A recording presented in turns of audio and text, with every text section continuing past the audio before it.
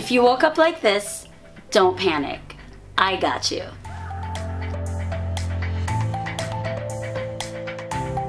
If you're anything like me, you get really excited over beauty products. But with some products, less is more.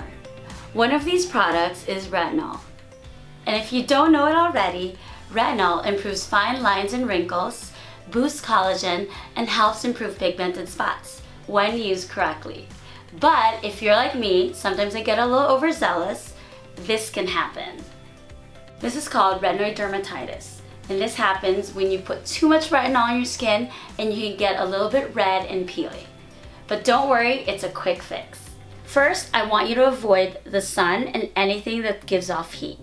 First step I want you to do is keep the area moist by using Aquaphor or Vaseline.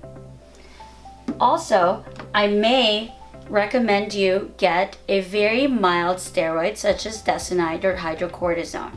You're going to apply this to your skin twice a day for not more than 2 weeks. And lastly, I want you to protect yourself from the sun using a physical blocker such as PCA sheer tint. If you follow these steps correctly, your retinoid dermatitis should be resolved within a few days. But don't be afraid of retinol. It has so many wonderful benefits. And remember, just use a little pea-sized amount and start slow.